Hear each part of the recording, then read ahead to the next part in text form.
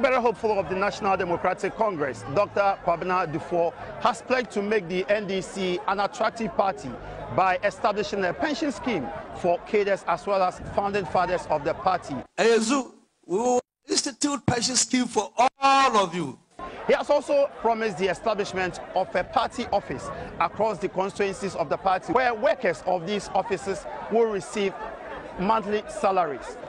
He further stated that the party will invest in businesses that will make it more attractive to also support the economy of the country. According to Dr. Kwabena Duffuor, the grassroots has been neglected, and if given the mandate come May 13th, he will ensure that all those people who have been neglected are brought back into the party to make it attractive once again.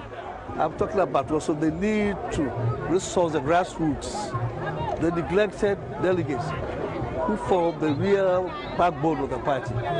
They are the real foundation of our party. And when the foundation is weak, what happens? You go to church? The Bible says so.